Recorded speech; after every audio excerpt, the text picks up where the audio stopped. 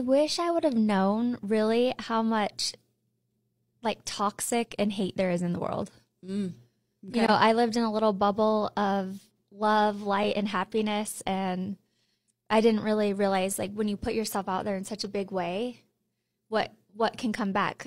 Love, light, but also the other side of reality TV, which is like a lot of drama, a lot of haters, a lot of people. It's weird to have people just comment on your life. For the most part, I get a lot of love and kindness sent back to me, but good. You know, occasionally there's the like haters, and I didn't realize how much personal growth I was going to have to do to deal with other people's opinions about me. Of course it's going to hurt. People can be mean. Yeah, that is the thing I've learned is they're just words. If these people like were saying it to me in a different language, would I even know what they're saying? Would it hurt the same way? It's just words, right? Yeah. So that's probably my favorite thing about this experience so far is the growth I've gone through personally, spiritually, and professionally.